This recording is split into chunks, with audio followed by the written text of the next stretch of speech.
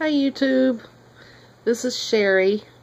I started out on here with the name of the Real Share Bear 352, but I didn't like that. I thought it sounded too much like a starting weight, and I want to be more of an after than a before, so I'm going to change my name to the Real Share Bear. So I hope you guys will support me, watch my videos, give me suggestions. Just getting started, so bear with me here. I'm an OR nurse. I've been one for 13 years, so I actually work in surgery, so I'm not afraid to have surgery. I have been looking into procedures now for over a year. I thought about having the lap band, but I didn't want to have to keep going back for fills. And I heard a lot about complications, erosions with the band, so that's when I did research and discovered the sleeve, and I thought that sounded like an absolutely perfect procedure. Very simple, no rerouting of the intestines. I'm a big fan. Just one staple line, and take away 85% of the stomach, so I'm excited to be a VSG patient. Now, my employer doesn't pay for weight loss surgery. They have it as an exclusion. So I'm going to be a self-pay patient going to Tijuana, Mexico. I've decided to go through Ready for a Change for Dr. Garcia. And I've been dealing back and forth with Alma. If anybody's dealt with her, she's super nice, super helpful. So she's helping me get all my FMLA in order. And I've asked off for my surgery date. I've got a prospective surgery date now of April 17th, so 12 weeks from Thursday is when my surgery will be, so I'm getting really excited. My work has been really supportive, so I can't say enough about that. I really appreciate it. I haven't told many people, just a few people that I'm close to, and my supervisors, people that'll need to know why I'm out. But like I say, I'm self-pay, so that means I don't have a program to go through like so many of you guys have steps that you've had to go through to get your surgery scheduled. So without that, I don't have counseling, nutrition. There's a lot of benefits. I know it's hard for you to go through supervised diets, and it takes a long time and a lot of perseverance to get through those programs, but also I think there's a lot of benefits to them because you have a lot of work in and more invested in it, and I think that has to help with your success. So I'm seeking counseling for myself. I'm going through my employer's employee assistance program. I'm sure some of you have heard of that.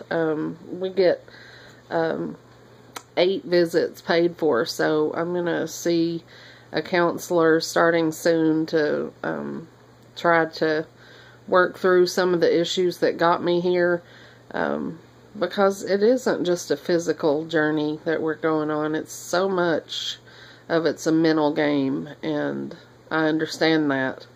I've watched a ton of people's videos talking about that, especially lately. Sounds like the veterans are all getting to a spot now where the emotional side is really becoming more prevalent than even the weight loss now that they're getting close to goal weight. So I want to try to work on some of that ahead of time. So I'm working on counseling. I'm starting to eat like a weight loss surgery patient. Putting protein first, not eating 30 minutes before or after meals. I've cut out junk food, eating late at night, drinking my water. So I've already lost 9 pounds, so that's exciting. I think I'm really getting motivated and getting on the right track now that I know it's actually happening, because I went over a year and a half. I've waited, and I've watched videos on YouTube, I've done research, and it's just been kind of like, is it ever gonna get here? Please. So finally I can see a little speck of light at the end of the tunnel, so I'm getting excited now, and it's getting me on the right track, so that's a good thing. So why weight loss surgery, and why now? I've tried so many things over the years, so many ways to try to lose weight, and none of it's worked. I mean, I've had partial success, I've had success, but then the weight always comes back. You all know the drill.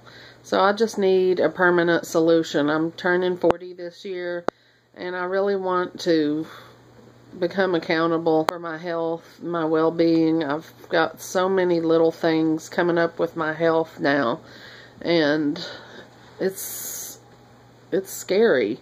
It's scary to think about becoming diabetic, and all the things that I look at with my health that are going on, they all tie right back into my weight. So I want to really get a handle on it this year. And I want to have a total life change. I really feel like I live my life on the sidelines, and I'm tired of that. I'm sick of watching other people do the things that I want to do. I'm sick of not being able to participate, and I want to really start the second half of my life, if I'm blessed to have another 40 years. I want to start it out with a bang, and hopefully start running and get back into being healthy. So I want to give a shout out to my girls. Love me, I'm Tracy. I've gotten to know her through her videos, and I've gotten to know her on a personal level lately. We're both hoping to go to Tijuana, and I don't know if you saw her video where she was talking about being turned down. It was so touching, heartbreaking, and the Fat Kings have gotten behind her, and they have a benefactor with a radio show. They're trying to raise money, so if you all don't know about that, go watch the latest Fat Kings video, and try to get involved with helping her get her surgery. She's a great girl. Also, soon to be Stacy, I wanted to shout out to her. She's getting ready to go to Tijuana and have her surgery, so I feel like they're a couple of people that are going to be my sleeve sisters, if you will. And if anyone else is going to Tijuana, or has been to Tijuana, or has dealt with Ready for a Change, if you want to comment and let me know what to expect, how did your journey go, I'd love to hear about it. So I've been watching a ton of veterans videos. I love the Fat Kings, of course, K-Star, Less of Sarah, Nerd in Oregon, some of my favorites, VSG Tanya, Harry Draco Girl, and Little Aussie Mel. I love the Aussies.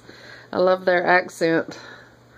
I don't like my southern accent, but I love theirs. I'm looking to connect with mentors and veterans as well as newbies. But a lot of the more seasoned people are talking about generations of weight loss surgery. So I'm looking to connect with people that have had it recently or are going to soon, so we can form our own generation. So I'm looking to get more involved. I'm going to try to make a Facebook name with my new YouTube name, The Real Share Bear, because I don't want to connect with my high school folks and have them know all my business on here. So I'm going to try to get that going. So I'm looking to get involved in the Facebook community as well, and sharing with you guys. I made some pre-op goals, some things that I want to work on. I'll read those to you. Number 1 is carry a water bottle and drink more water. I've been doing really good on that. I am a water person anyway, so that is not too hard, except for when I'm actually in the operating room and I can't get out as much as I'd like to. So I think that's going to be a challenge for me. I'm going to be looking for ways to work around that. And maybe since my work has been really gracious and they know what's going on, maybe they'll give me breaks, because I don't want to get dehydrated. That's one of the main things I know at first. Number 2, I stole from Fat King's Phil. I said I want to do 40 workouts between now and surgery date. So I've already done a couple of those, so I'm counting them down. I have a little calendar, and I want to start strength training as well. I work out on the treadmill and I swim, so I want to add some strength training to fend off that muscle loss I know I can expect. Number 3 is start taking vitamins. I've been on B12 and vitamin D already. My doctor had me on those because I was having some hair loss. Just a fluke thing. I had a vitamin D deficiency and didn't realize it, so I've already been on those, and I got a list of what Dr. Garcia has his patients take post-op, so I'm going to be getting those soon and starting to take them.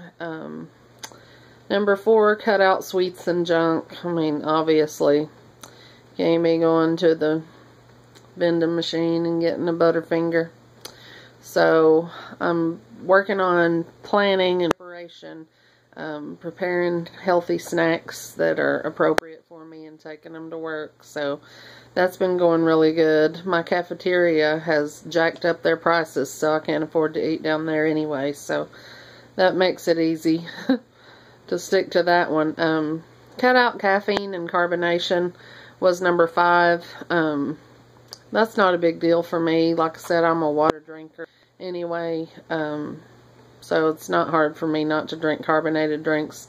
I still have about a cup of coffee in the morning, and I think that's fine. So, number 6, practice not drinking 30 minutes before and after meals. I thought that was going to be the real tough one, but I started doing that about 5 days ago, and I've been doing it ever since. It's not been a problem, and I can really tell that it keeps me fuller longer, even though I haven't had my sleeve yet. So that's been really beneficial for me. And like I said, I've lost 9 pounds already, so yay! Number 7, practice eating with a small spoon on a small plate. I have been trying to serve myself on a small plate, cutting up my bites really tiny and taking a long time to chew each bite, and that does help also when you don't get in a hurry. All these things we know, but it's so hard to do. But like I say, I found my motivation, so that's good. Number 8, protein first. So since I've been doing that, it's not like I've been depriving myself of carbs, but once I eat my serving of protein and my non-starchy vegetables, I only have really enough room for a couple of bites of starches, so that's been really good too. Number 9 was start tracking. I want to start using my MyFitnessPal. I have not actually done that yet, but I've heard a lot of good things about it, so I'm going to be starting to work on that this week. Number 10, start counseling. I have made phone calls, and I'm waiting for them to call me back. They should have called me back before, so I'll probably be giving them a call maybe tomorrow. Number 11, sample protein powders. I've not done that yet. I'm going to be going shopping and getting all my vitamins and protein powders. So if anybody has any suggestions or wants to share with me what their favorites are, please let me know. I watched a good video on protein supplements and things that the Gooch Monster has been getting ready, because he's about to go into his surgery, and so I really appreciate that. He had some good ideas in there that he shared. Oh, what else? What else? What I won't miss about being morbidly obese. Everything.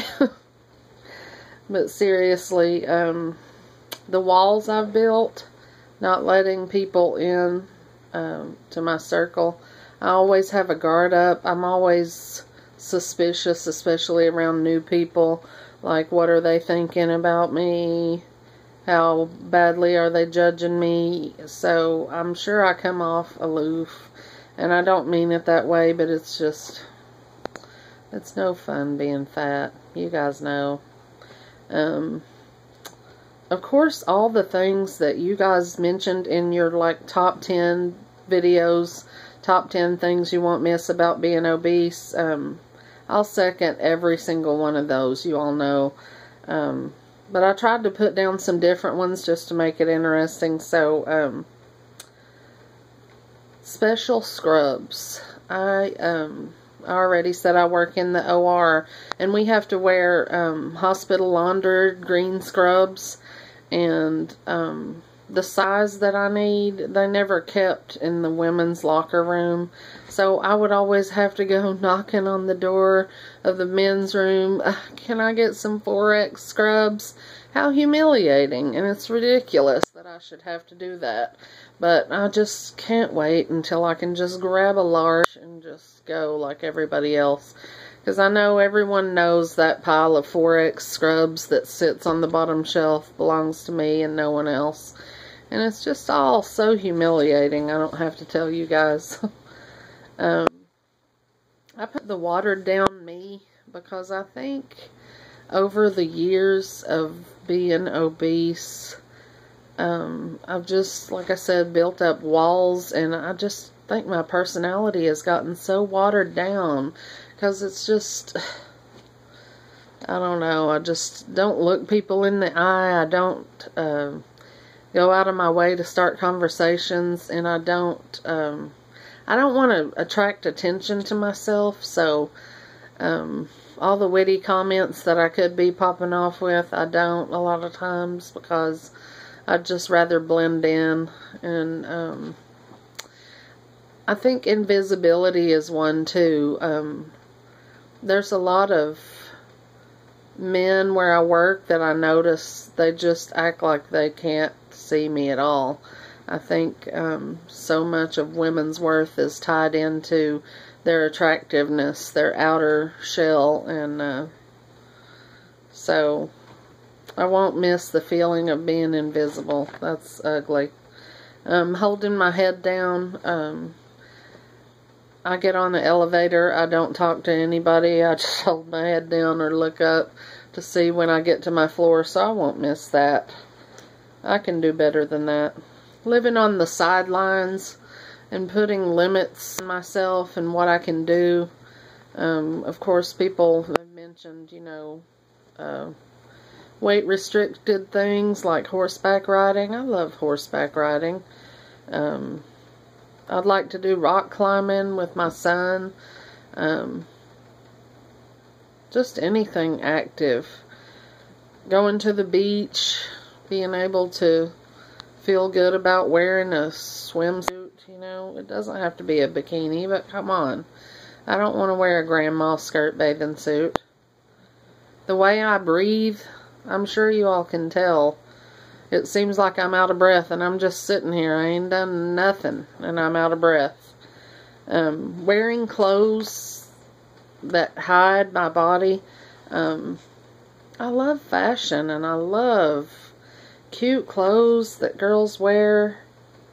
High heels, makeup, all that stuff, but I just don't look good in it, and I don't... I don't want all my rolls and bumps showing, so there's no way I'm wearing that stuff. So I'm looking forward to not feeling like I have to hide in my clothes. Sweating. I work in the OR, for pity's sake. Can you all imagine what the temperature is in there? I can tell you. It's about 62 in most rooms. And people have nipples hard enough to cut glass in there, and I'm in there sweating. I won't miss that. And butt sweat. When I sit down, I leave that little butt crack sweat print on the chairs. You all know what I'm talking about. I hope that's not TMI, but I'm not going to miss that. Yeah, just socially not letting people in. I want to build relationships that last, and I look forward to connecting to a lot of you guys, because I know you've been through the same struggles and you know what it's like. So reach out to me, please. I want to get involved, and so I look forward to hearing from you guys in 12 more weeks. And I'll be on the loser's bench, so I'll talk to you guys soon. Bye.